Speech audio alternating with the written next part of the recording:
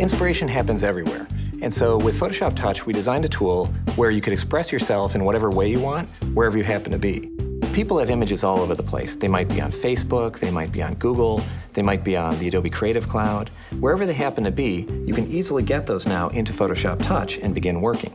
You can do things like add text, make selections, apply layering and blending modes. I can also use the Scribble selection tool to designate the part of the image you want to keep, as well as the part you want to get rid of. And then you let Photoshop Touch figure out the details. But you can also use a wide range of adjustments and filters to get really creative looks. So I can do things that are very traditional, like curves, but very precise, or I can apply all kinds of interesting creative effects. When you've got an image you like, you can very easily share it right away through Creative Cloud.